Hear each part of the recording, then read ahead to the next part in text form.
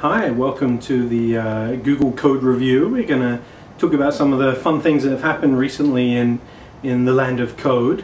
I actually just came back from Google Developer Day. So we had Google I/O, which was in San Francisco, a large conference talking about all of the cool things that we're doing and other general cool things that are happening on the web itself.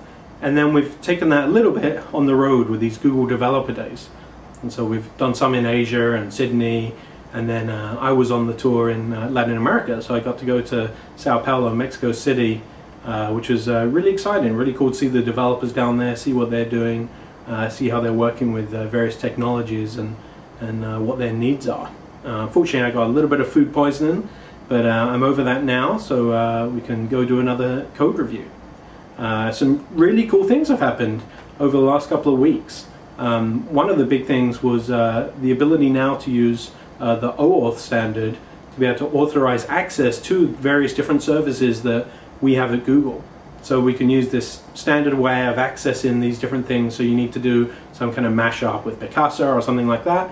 You can use OAuth to do that. And so you can build your applications to use these other mashups using this just kind of one standard way instead of having to do it in proprietary ways for different organizations. So I'm really excited that we have OAuth support. We've wanted it for a long time, and it's now totally out there and ready to use, so that's pretty exciting.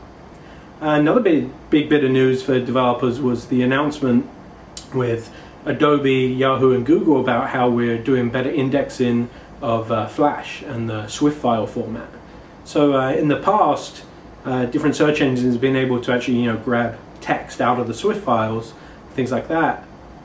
But what about getting access to resources that you may be using?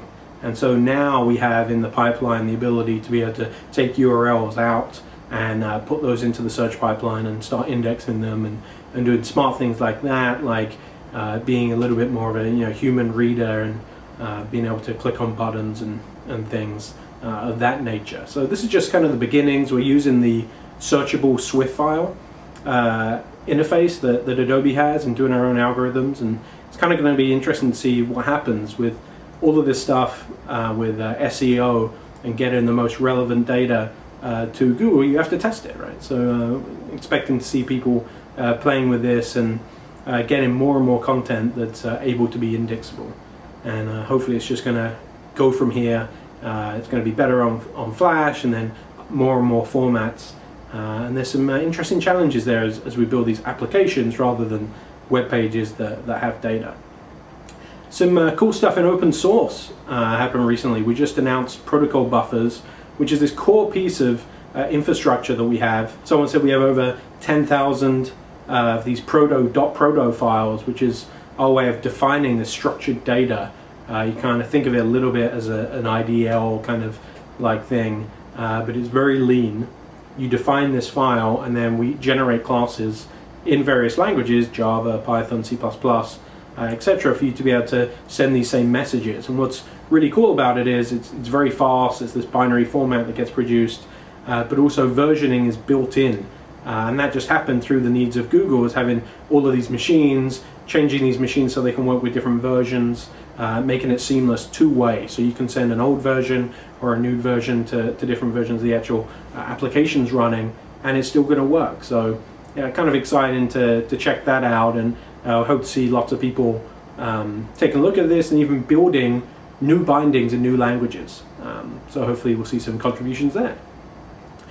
The Google Browser Sync product that allows you to sync between Firefox, your different bookmark settings, that's actually been open source. So we came out and said that we were no longer supporting it, and you actually have abilities to do this with other products too that are out there, including Toolbar.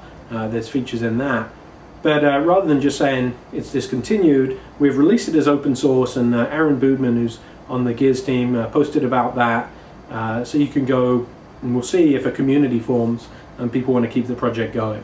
So it's kind of nice to get it out there just to see what people want to do with it. There's some interesting news in testing. So the Selenium team, a couple of the core contributors work at Google, just announced Selenium Ice, which is a way to kind of drive your testing in IE. It's kind of this first step to getting in there to give you really good testing within Internet Explorer. So adding to the suite of Selenium tools.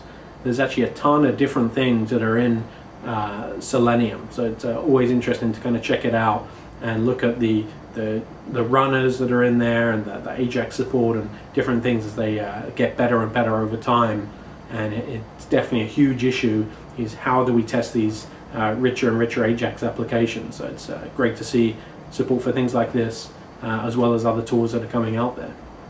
We also have a C++ library that we use internally for doing testing and mocking and things like that, and we release that as open source. So you can go through, if you're working with C++, there's another helpful solution out there for you to do some testing.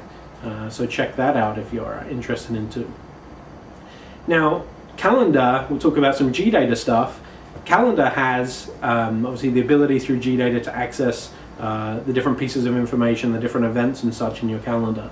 But a lot of people just want to have visualizations of their calendar on their web page. And so we have a new little library called CalViz that Austin Chow has produced that allows you to do just that. You can kind of tweak the look and feel of your visualization, and you can then build these kind of calendar widgets that you can embed and use within your application too. So that's pretty cool.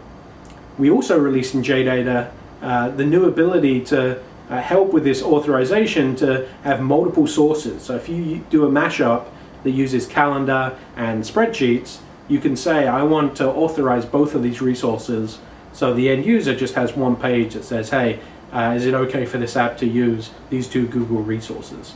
So as we're seeing more people doing richer mashups using multiple services at the same time in the ability to do write access as well, we're making that nicer from a UI perspective. Some other things that are going on, someone in the Flex community built a nice little wrapper that allows you to build an app in Flex that integrates natively with Gears. That was pretty cool to see. And then some fun things. We just announced this Google Lively product that gives you the ability to have 3D avatars in different areas, like on Gtalk, for example, and in different ways. Just kind of a fun thing that came out of labs to play with. And on the iPhone, we released a little Gtalk app as well, so you can use Gtalk through the iPhone interface to talk to all your buddies, set statuses and stuff like that. And so to finish up with a good old iPhone, it comes out in just a couple of days now. And so going to see if I go down to the Stanford, there's the Stanford shopping mall, and there's the downtown Palo Alto, which is the original Steve store, the #1 store. That always has the crazy lines. So I may do what I did last year, which is hang out there a little bit, say hi to some people, and then head to the Stanford shopping mall and walk right in and get a phone. So we'll see, maybe I'll get a iPhone 3G with GPS and all that fun stuff coming soon. We're actually on the mobile blog, you'll see there's really, really cool releases that we do for the iPhone. So hopefully you'll check that out. But thanks for listening to the code review, and talk to you soon.